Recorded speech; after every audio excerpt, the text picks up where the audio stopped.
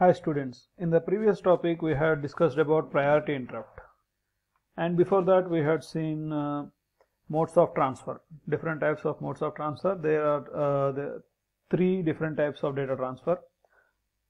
One is programmed I/O, another one is interrupt initiated I/O, and the last one is direct memory access.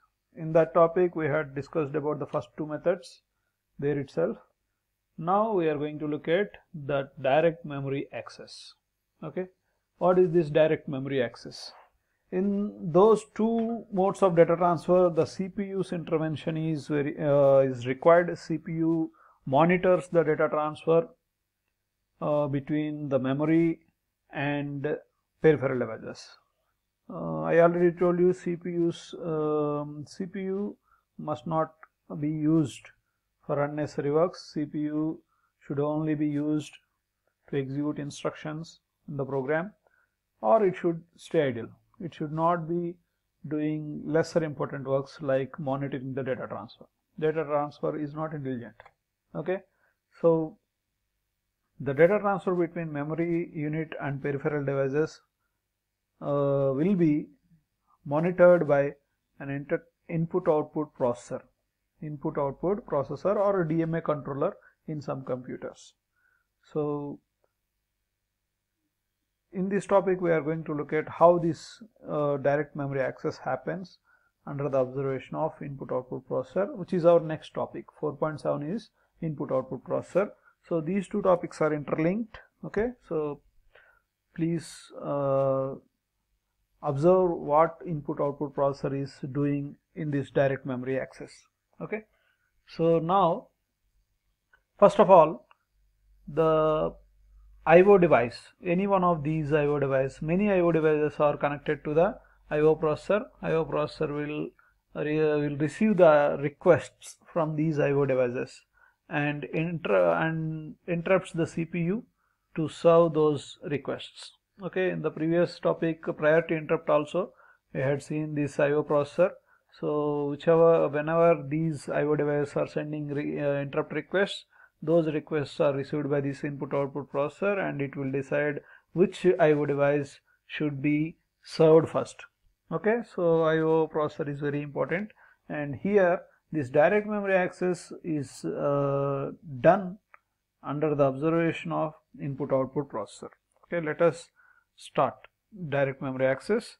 Assume that one of these peripheral devices wants to access the memory unit. Okay, the data transfer could be either from memory unit to peripheral device or peripheral device to memory unit. Okay, so then that peripheral device will send a request to input-output processor, and that is called DRQ, DMA request. Okay, so upon receiving this DMA request, input-output processor will send an interrupt request to the central processing unit. Interrupt request.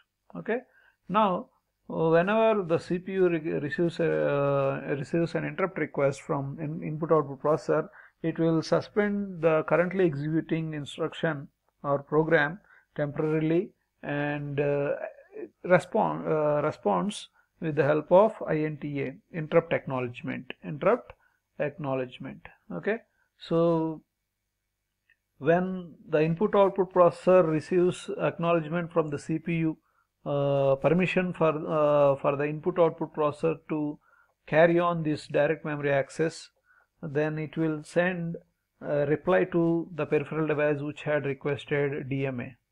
Okay, through a signal called DACK, that is DMA acknowledgement. Okay, these are the four important signals that are used whenever this DMA happens, direct memory access.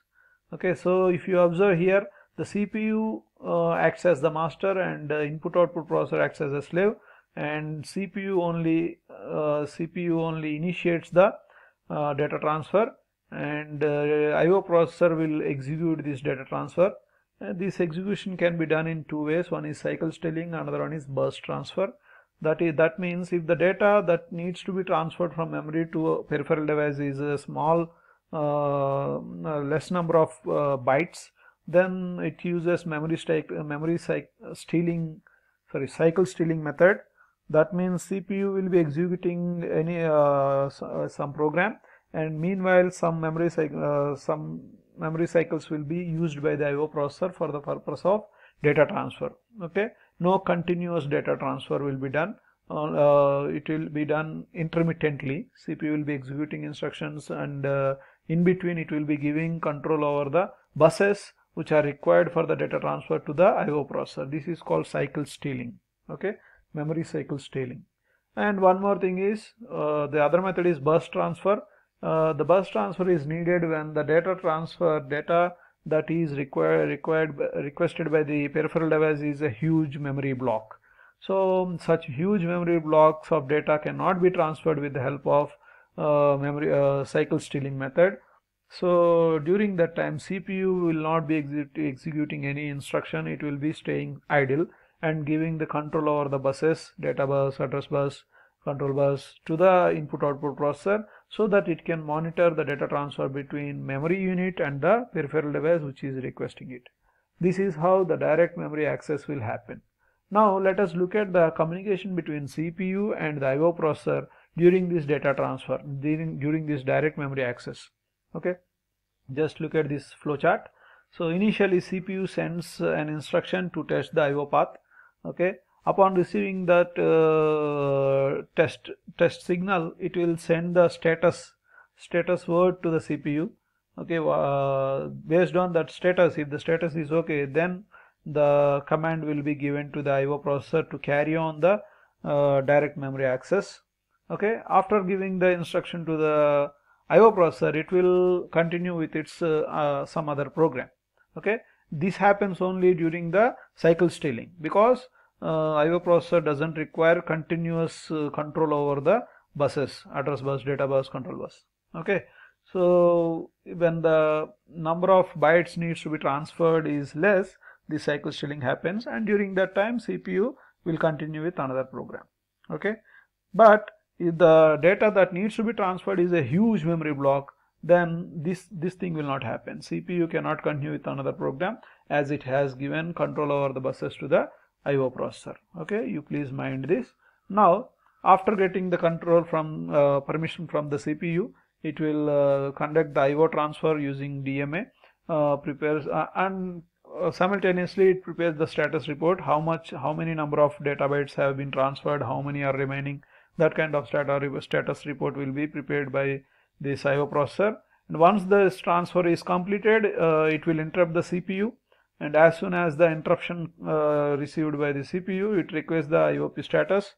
Okay, then the IO processor will transfer the status word to the CPU, and it will check the status. If it finds everything is fine, then it will continue. Okay, this is how the communication between CPU and IO processor happens. Here CPU is acting as master and IO processor is acting as slave. The CPU initiates the work, and rest of the thing will be executed by the IO processor. Okay, this is direct memory access. So if you compare with the other two modes of data transfer, programmed IO, interrupt initiated IO, there the CPU has to monitor the work. Okay, it is doing less important work. Okay, but here that is removed. CPU is only used for the initiation, and after initiating the work, either it will do another work, or it will execute another program, or it will stay idle, but it won't waste its time for this kind of data transfers. Thank you.